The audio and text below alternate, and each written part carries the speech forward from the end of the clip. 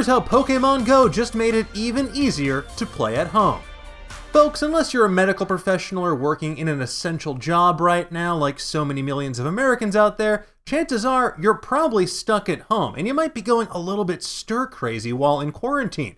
Well, I bet you never considered that you could be playing Pokémon Go right now. Remember Pokémon Go? That game from 2016 that actually made us all get out of our homes for a change, hang out in public, and be nice to each other? Well, the folks behind Pokémon Go are making it easier than ever to play while maintaining a respectful social distance so you can play Pokémon Go at home. Pokémon Go developers Niantic have been reconfiguring the game so that it's safer to play right now. They've taken steps like postponing social events that would have encouraged public gatherings, which are necessary to avoid if we want to halt the spread of coronavirus.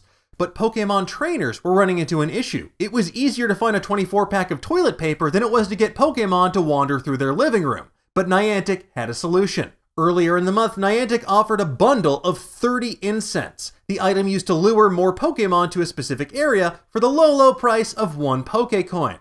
Unfortunately, this seemed to work out a little too well as players were running out of the most essential item of all, Pokéballs. That's right, they could lure Pokémon to where they live, but they couldn't catch them. They were going through Pokéballs faster than I went through my quarantine snacks. And to make matters worse, players couldn't go to nearby Pokéstops and they couldn't hit their weekly walking goals to get necessary items. Thankfully, unlike Rorschach, Niantic heard our cries of despair and looked down and said, yes. Fans on Twitter threw out a bunch of suggestions for the game moving forward, and Niantic head honcho John Hanke responded, tweeting, working on more adjustments. And now we're starting to see the first wave of said adjustments, so let's break down how they're turning Pokémon Go into Pokémon Go back inside. Now let's start with the biggest issue of all, the global Pokéball shortage. Now, similar to the earlier incense bundles that were offered, there's a new bundle on sale in the game right now, 100 Pokéballs for 1 Pokécoin. And yes, while this change does technically cost money, it's 100 coins for 99 cents, so you're getting 100 Pokéballs for less than a penny, which isn't that bad of a deal when you break it down. This bundle and the previous incense bundle will be available as one-time purchases until March 30th, and the plan from there is to have weekly rotating bundles that ensure that players have all the various supplies and sundries they need to become the very best like no one ever was.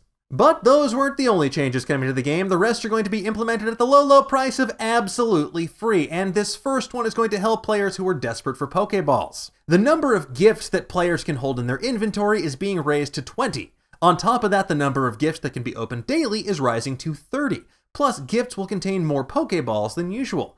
Also, to encourage players to log on, the first catch of the day will yield 3 times the experience and Stardust. I mean, what am I going to do with all this Stardust? What am I? That movie from 2007? Now, Niantic has said these changes will remain in the game until further notice.